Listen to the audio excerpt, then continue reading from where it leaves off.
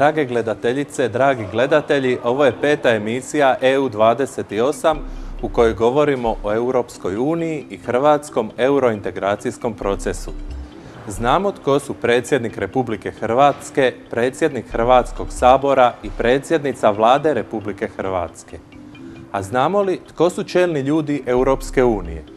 Znamo li tko su Herman Van Rompuy, Jerzy Buzek i José Manuel Durão Barroso? Znate li tko je predsjednik Europske komisije? Ne znam. Ma ne zanima me ni za Europu ni za Hrvatsku. Ne znam. Ne. Poljak Jerzy Buzek, 24. je predsjednik Europskog parlamenta. Prvi je čelni čovjek jedne institucije Europske unije koji dolazi iz postkomunističke istočne Europe. Po vjeroispovijesti je luteran, a po struci inženjer kemije. Za vrijeme komunističke vladavine bio je istaknuti dužnosnik sindikalno-političkog pokreta Solidarnost, kako u njegovoj legalnoj, tako i u ilegalnoj fazi.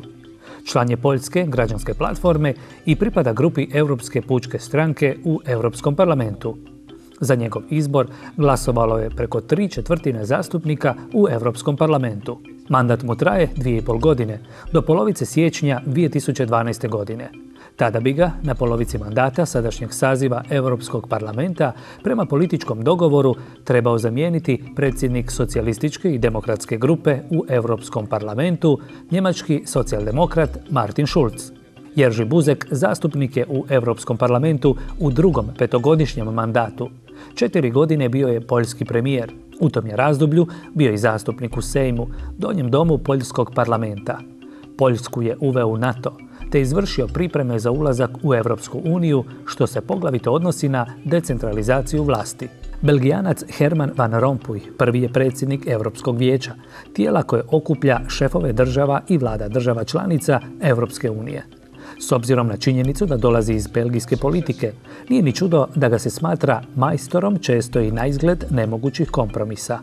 Ipak, Europsko vijeće vodi na sebi svojstven način, ni kao puki gledatelj, ali ni kao diktator, već kao čelnik kojem je zadatak da olakša dijalog i potakne dogovaranje. Na dužnost predsjednika Europskog vijeća službeno je stupio mjesec dana nakon stupanja na snagu Lisabonskog ugovora, sukladno kojem je uvedena njegova današnja dužnost. Mandat mu traje do kraja svibnja 2012. godine. Prije toga bio je belgijski premijer, predsjednik zastupničkog doma belgijskog parlamenta, belgijski ministar za proračun, zastupnik u zastupničkom domu te senator. Možda najkontroverznija epizoda njegovog političkog života povezana je sa skeptičnim komentarima iz 2004. godine glede primanja Turske u Europsku uniju. Tada je, između ostalog, izjavio: Turska nije Europa i nikad neće biti Europa. Međutim, prošle se godine afirmativno izjasnio o Turskoj. Portugalac José Manuel Durão Barroso predsjednik je Europske komisije već 6 godina i 4 mjeseca. Ako svoj drugi petogodišnji mandat odradi do kraja, postaće uz Francuza Jacquesa Delosa, drugi predsjednik Europske komisije kojem je to uspjelo. Predsjednik Europske komisije postao je kao član Europske pučke stranke, a kao Portugalac bio je prihvatljiv i tadašnjem britanskom laborističkom premijeru Tonyu Blairu. Naime, bio je jedan od sudionika sastanka Koalicije voljnih 2003. godine s američkim predsjednikom Georgeom Bushem mlađim, britanskim premijerom Tonyjem Blairom i španjolskim premijerom Joseom Mariom Aznarom, na kojem se dogovarao napad na Irak, u kojem je Portugal sudjelovao s neborbenim postrojbama. Durão Barroso, kako ga zovu Portugalci, u ranoj mladosti bio je blizak krajnjoj ljevici. Više od 3 desetljeća član je portugalske socijaldemokratske stranke, u kojoj je obnašao više značajnih dužnosti, a ta je stranka politički pozicionirana na desnom centru. 5 godina bio je predsjednik stranke, 6 puta izabran za zastupnika u portugalskom parlamentu.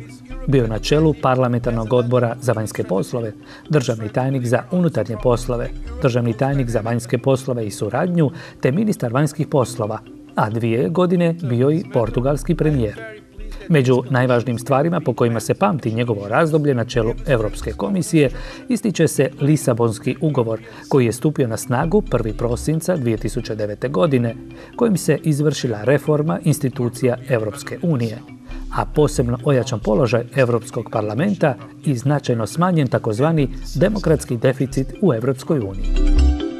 Ima li netko iz Hrvatske za koga smatrate da bi uspješno mogao biti na čelu neke od institucija Europske unije? Nema ništa, idemo u propast. Mislite li da bi za Hrvatsku bilo korisno da neko iz naše zemlje dođe na čelo neke institucije u Europskoj uniji? Uvijek.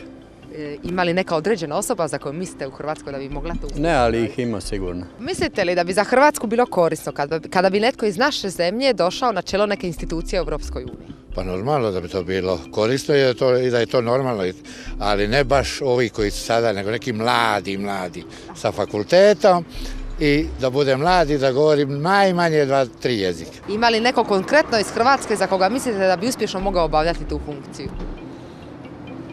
Neko od političara? Jedino predsjednik. Za nas je vrlo bitan i izvjestitelj za Hrvatsku Swoboda, s kojim smo osim ulasku Hrvatske u Europsku uniju razgovarali i o njegovim ostalim aktivnostima u Europskom parlamentu. Good afternoon, Mr. Swoboda.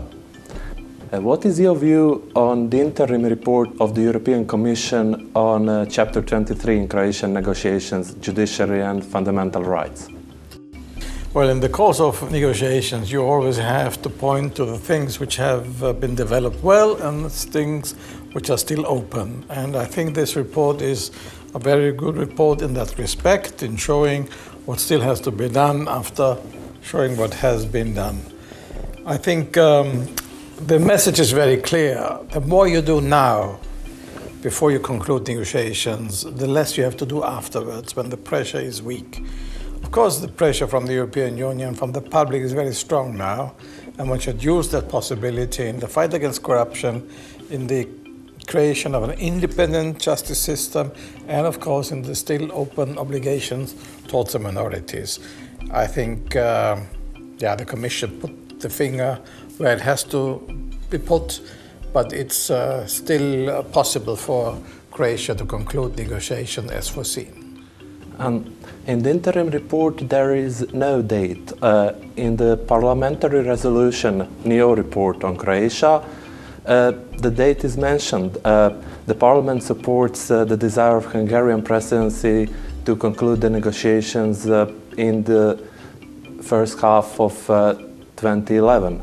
Are we more or less likely to conclude the negotiations in the first half of this year than before the interim report? Look, we are a political body as a European Parliament. We give a signal, we give a hope. The Commission has to look to the facts. The hope is that we can conclude the negotiations in June.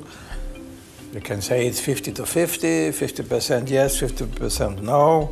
But let's say the signals are clear. It is still possible, but you have to do, as Croatia, the job in reforming the issues mentioned in the interim report. So politically, we want Croatia to conclude the negotiations in June.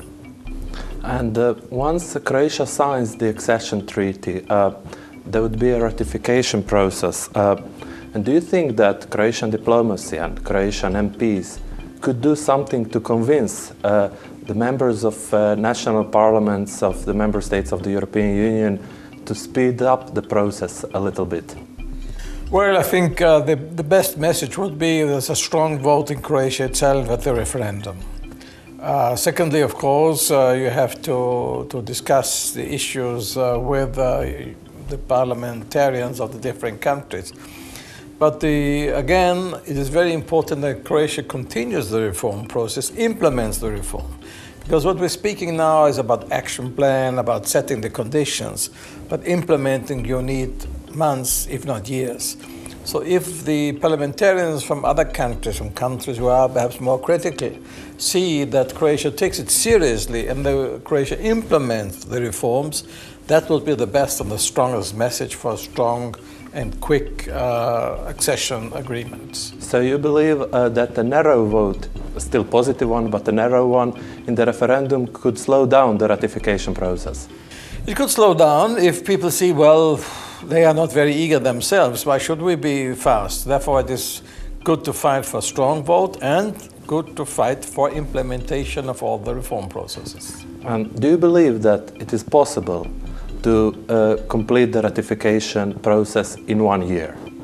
Well, it's very hard because we saw that many countries like Belgium, it is not easy. Belgium still has not a government, but it's the minimum. It's the minimum possible time frame is 1 year. So positive vote in the referendum by fairly big margin would certainly help.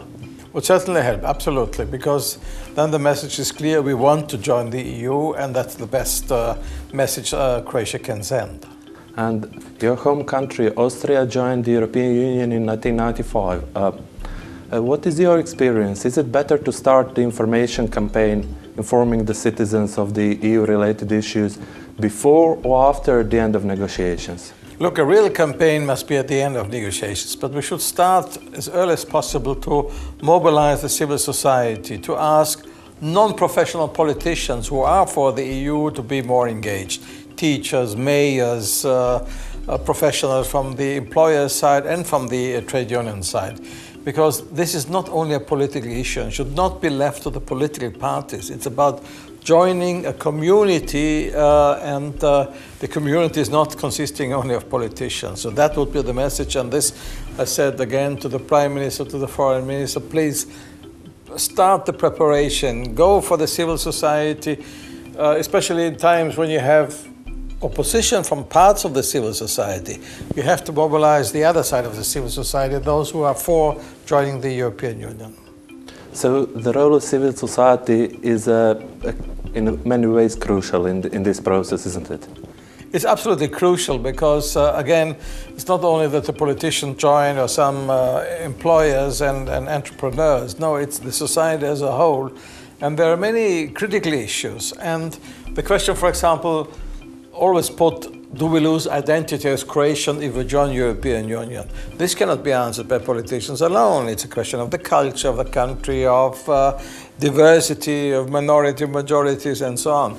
So it's a real issue of society, and Europe is a project which should not be only an elite project. It's a project of society, of the people, and therefore it's absolutely important that the people themselves are engaged and are involved. And all the citizens of Croatia would become citizens of the European Union in the end. That's it, yes, as well. of course. And you, as a reporter of Croatia, are in many ways personification of the European Union in Croatia. Perhaps or certainly the best-known MEP in Croatia. And could you bring closer to our viewers, explain a little bit, what is the role of the rapporteur? Well, the role of the rapporteur is to report to the Parliament. The European Parliament is the first to decide after the conclusion of negotiations if these negotiations are accepted or not.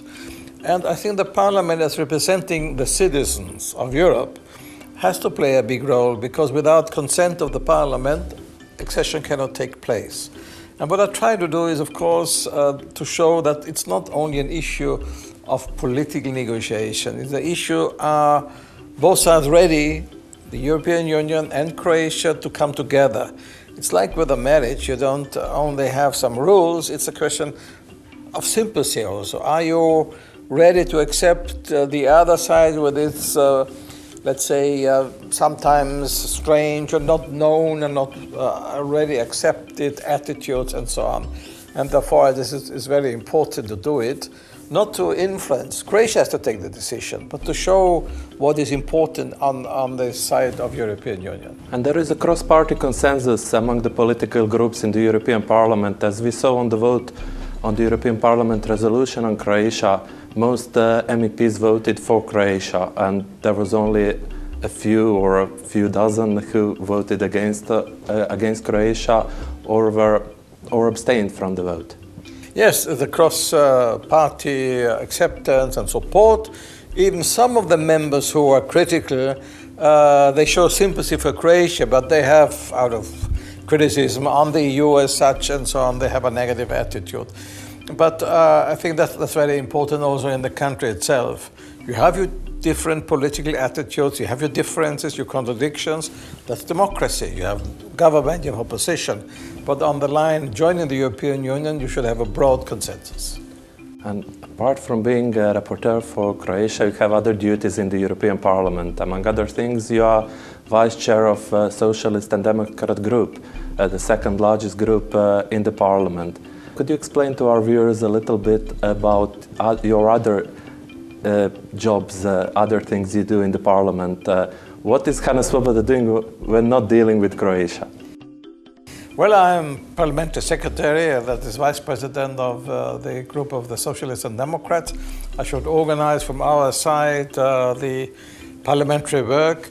I'm engaged in the delegation for the US, engaged in enlargement issues as such, energy issues. As parliamentarians, we have many things in our mind, but I'm especially engaged in the region here in the Balkans, because I think we have to avoid black hole between the one part of the European Union, which is going now until including Slovenia, and then starting again in Greece. And of course, I'm fighting very much in the European Parliament for a strong Europe. Europe should not be strong in every details of everyday life, but Europe should be strong enough to, let's say, to have some influence in the globalized world. We have the US, we have China rising, India rising, Brazil and other countries. The number of European citizens in relation to the world population is shrinking from day to day, from year to year. And to be strong and to have an influence, that's the reason why we have to form a European Union. There are differences between Croatians and Norwegians, or let's say Swedes, inside the European Union. But together with countries not in the European Union but in Europe, we have to represent our common interests, because we have a certain way of life, a certain emphasis on the environment, and this we have to fight for globally. And do you believe that the recent crisis could bring peoples of European Union closer together to foster the sense of cooperation, to have more Europe? I think it will, and it must. Of course, there's strong opposition. The more you grow together, the more people who are against growing together will revolt. You see that in Croatia itself, you see that European-wide. And therefore, I think that those politicians, irrespective of their political allegiance, who are interested to have a strong Europe representing the citizen, they have to stick together on these vital issues and on these main issues and fight for this strong Europe. Again, not a strong Europe which is suppressing citizens, but representing the citizens' interest globally. And apart from the countries of Southeastern Europe, from Croatia to Macedonia and Albania, there are other European neighbors, and you're also involved in dealing with them. You are a member of Parliamentary Assembly of Euronest, a member of European Parliament delegation. And do you believe, once Croatia becomes a 28th member state, that Croatia could help to foster the sense of closer cooperation with those countries of the Caucasus, Azerbaijan, Armenia, Georgia, and of Eastern Europe, Belarus, Moldova, and Ukraine? Do you see Croatia's role in that? Yes, I think Croatia is a very open-minded country. It's, of course, concentrating on the neighborhood, that's clear, but it has many good relations also with other countries, and it understands this kind of position if you are outside but still want to be in close connection. Therefore, I expect from Croatia support of a very active foreign policy, and I think Croatia would be an asset also for the European Union. It's not only we do the job for Croatia. Croatia is also helping and should help the European Union to develop this kind of reasonable policy to the neighborhood in the south, you know, the critical development there, but also to the neighborhood in the east. Yes, of course, we are more concentrated in the region with our efforts, but we shouldn't forget our eastern neighbors who had similar problems in the past and similar hopes for the future. Yes, absolutely. I think one never should forget. And Croatia, in that role of, let's say, having this mixed cultural environment and heritage, could be very helpful in showing the diversity of Europe and of creating new links with the neighbor south and the east. And there are, of course, regional varieties in Croatia. From southern Croatia, Dalmatia, and the northern Croatia, there are cultural varieties. Do you think it's a Croatian asset? It's absolutely a Croatian asset. It's the cultural variety, it's the variety even in food and other elements. where you combine influence from the north and from the south, from the mountains and from the Mediterranean Sea. It's a beautiful country. It's not well known by everybody, but I think coming closer to us, it could be a real asset. And hopefully many of the EU citizens who don't know us yet would get to know us fairly soon. Thank you for your help to Croatia, and thank you for taking part in the EU28. Thank you, it's my pleasure.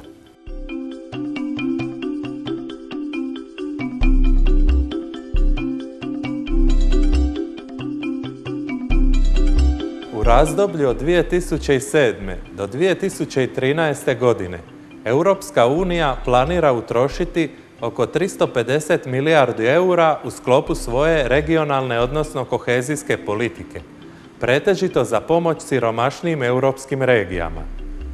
To iznosi više od 1/3 europskih proračuna za to razdoblje.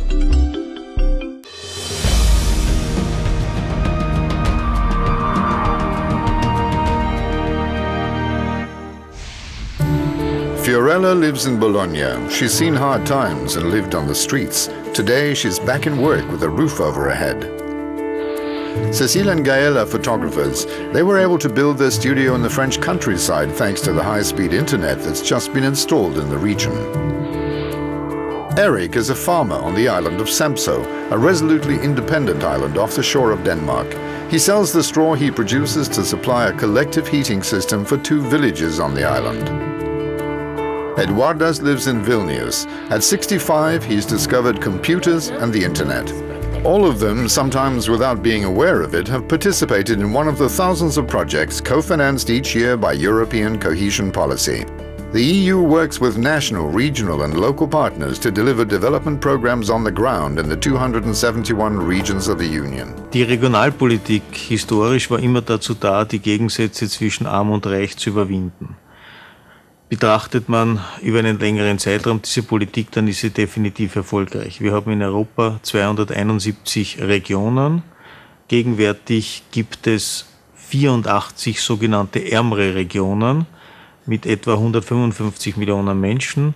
In der nächsten Finanzperiode rechnen wir nur mehr mit 68 solcher Regionen mit etwa 120 Millionen Menschen, sodass Sie sehen, von einer Finanzperiode auf die nächste, also von 2007 bis 2013 und danach, werden wir 35 Millionen Menschen haben, die eigentlich ein besseres Einkommen, einen höheren Wohlstand haben, als das noch vor wenigen Jahren der Fall war. Und das ist nicht zuletzt auch auf die Regionalpolitik zurückzuführen.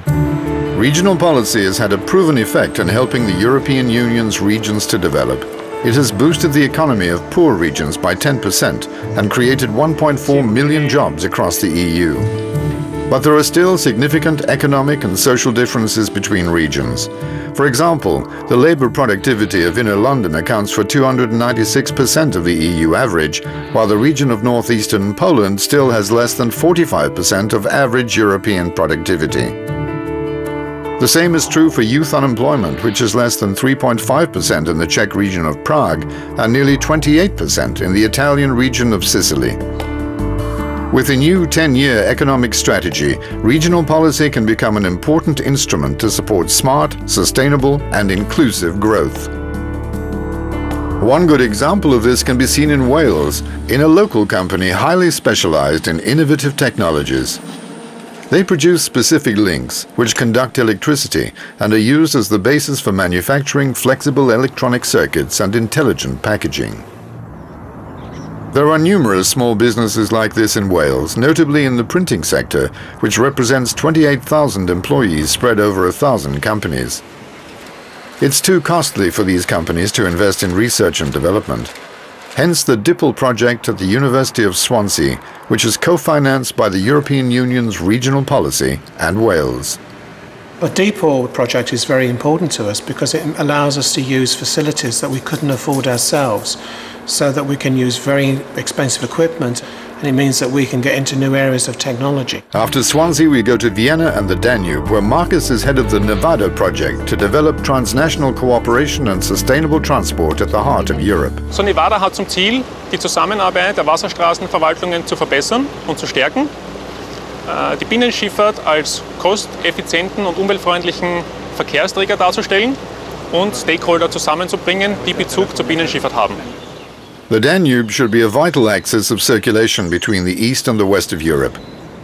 Yet today, only 10% of its capacity is exploited. The aim of this project is to increase that use. 8 countries in the region have become involved. To encourage and facilitate river traffic, access to navigable waterways and infrastructure will be improved, and a means of communication will be developed.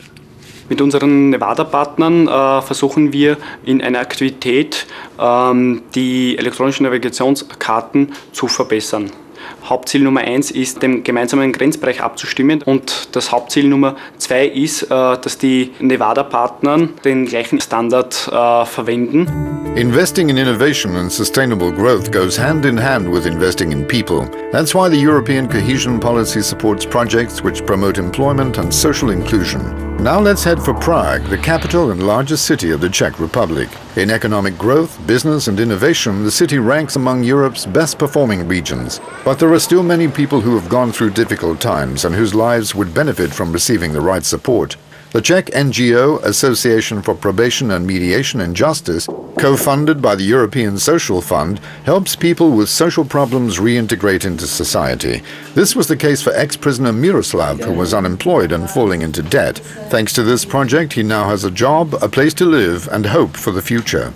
Jsme rádi, že Sdružení pro probaci a mediaci v justici díky podpoře z Evropského sociálního fondu může pomáhat takovým lidem, jako je pan Miroslav, najít si práci, najít si bydlení, řešit svoje problémy s dluhy. To deliver even better results in the future, European cohesion policy must become more targeted and result-oriented. But it will still remain an important tool for solidarity, available to all regions. Fokussierung auf einige wenige Prioritäten, etwa Steigerung der erneuerbaren Energie, Kampf gegen die Armut, Erhöhung der Beschäftigungsquote, da soll und muss das Geld eingesetzt werden.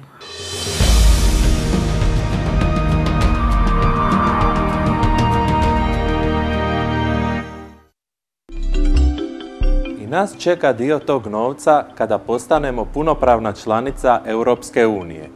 Hoćemo li ga biti sposobni iskoristiti na dobrobit cijelog društva, ovisi prije svega o nama. Gledali ste 5. emisiju EU28. Vidimo se ponovo za 2 tjedna.